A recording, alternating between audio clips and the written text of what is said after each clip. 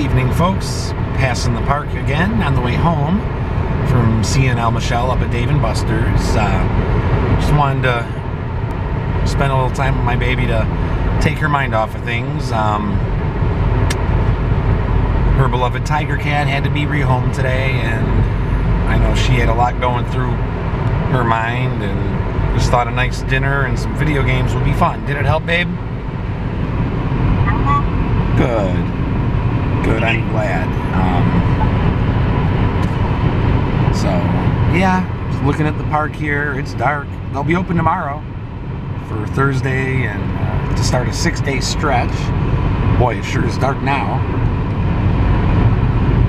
Okay, so, yeah, that's pretty much what's happening. I'll see you folks later.